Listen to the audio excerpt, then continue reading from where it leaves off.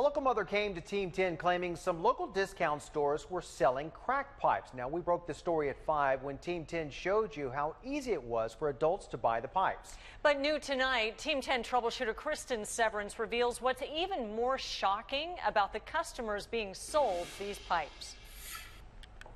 15-year-old Lynn Long and 17-year-old Anthony Romero walked into the V Outlet discount store in Hillcrest. Both are baby-faced and wearing backpacks. We sent them in with their parents' permission. They walked out a few minutes later with a crack pipe. It was as easy as buying this candy. The teenagers are part of the Latino Youth Council, an anti-drug group. We told them what to ask for. I asked for an oil burner. It was under the counter, and it's in a black bag. She put it in the bag quickly, and she took our money, and we walked out. I feel like they don't even care. It's just like very casual, and they saw us with our backpacks, so they know we're students. It's illegal for these stores to sell drug paraphernalia under the California Health and Safety Code.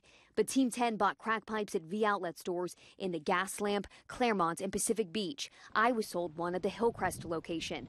I called the Hillcrest store twice Monday looking for the owner. I told the woman on the phone we were doing a story on V Outlet. Then I went to the store to find the owner. Every store we went to, we were sold crack pipes. The clerk told me to check under the register for myself. Conveniently, after my phone calls, there were no pipes to be found. We asked for an oil burner. They pulled this from under the counter and sold it to us. Yeah, I'm sorry, I don't say nothing. The city cracked down on the sale of crack and meth pipes at stores in 2007 after a 2-year investigation. 2 shop owners were convicted. The Palavera Treatment Center worked with the city to bring down the stores. The stores need to be penalized. They need to be shut down. We need to go back to what we did in 2007. The teenagers weren't part of the first fight, but will join the second round. This is real, this is happening, and we should stop it. I still haven't heard from the owner of the outlet, but I'm told the owner has my number, so I'm waiting on that call. Next, we're going to tell authorities about the crack pipes and ask them what they're going to do about this. I'm Team 10 troubleshooter Kristen Severance. You can bet this isn't over. Team 10 will be staying on top of this story.